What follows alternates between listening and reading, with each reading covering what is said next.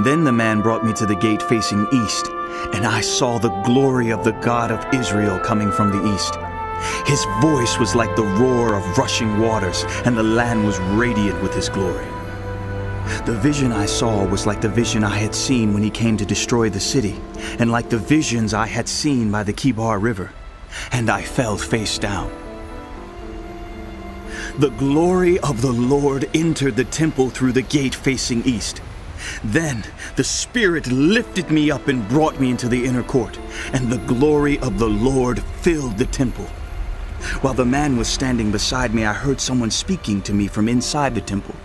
He said, "Son of man, this is the place of my throne, and the place for the soles of my feet. This is where I will live among the Israelites forever. The people of Israel will never again defile my holy name, neither they nor their kings, by their prostitution and the funeral offerings for their kings at their death.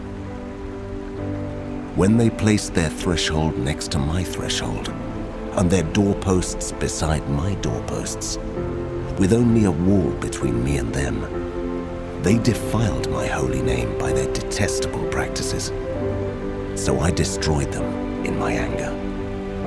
Now let them put away from me their prostitution and the funeral offerings for their kings, and I will live among them forever. Son of man, describe the temple to the people of Israel, that they may be ashamed of their sins.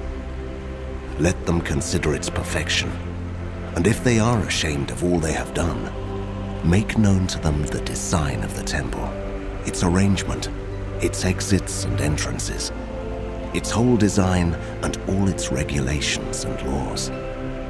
Write these down before them, so that they may be faithful to its design and follow all its regulations. This is the law of the temple. All the surrounding area on top of the mountain will be most holy. Such is the law of the temple. These are the measurements of the altar in long cubits, that cubit being a cubit and a handbreadth. Its gutter is a cubit deep and a cubit wide, with a rim of 1 span around the edge. And this is the height of the altar. From the gutter on the ground up to the lower ledge that goes around the altar, it is 2 cubits high, and the ledge is a cubit wide. From this lower ledge to the upper ledge that goes around the altar, it is 4 cubits high, and that ledge is also a cubit wide. Above that, the altar hearth is 4 cubits high, and 4 horns project upward from the hearth. The altar hearth is square, 12 cubits long and 12 cubits wide. The upper ledge also is square, 14 cubits long and 14 cubits wide. All around the altar is a gutter of 1 cubit with a rim of half a cubit.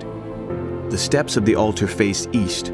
Then he said to me, Son of man, this is what the sovereign Lord says. These will be the regulations for sacrificing burnt offerings and splashing blood against the altar when it is built.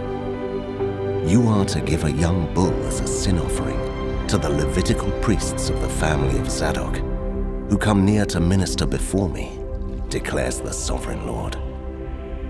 You are to take some of its blood and put it on the 4 horns of the altar, and on the 4 corners of the upper ledge, and all around the rim, and so purify the altar and make atonement for it.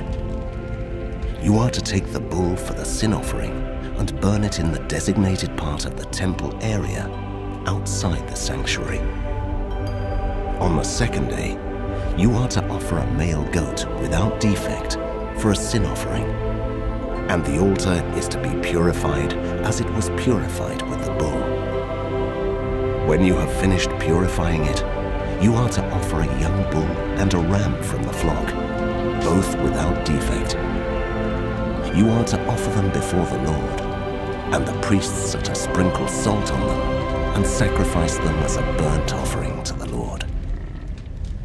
For 7 days, you are to provide a male goat daily for a sin offering. You are also to provide a young bull and a ram from the flock, both without defect. For 7 days, they are to make atonement for the altar and cleanse it, Thus they will dedicate it. At the end of these days, from the 8th day on, the priests are to present your burnt offerings and fellowship offerings on the altar. Then I will accept you, declares the Sovereign Lord.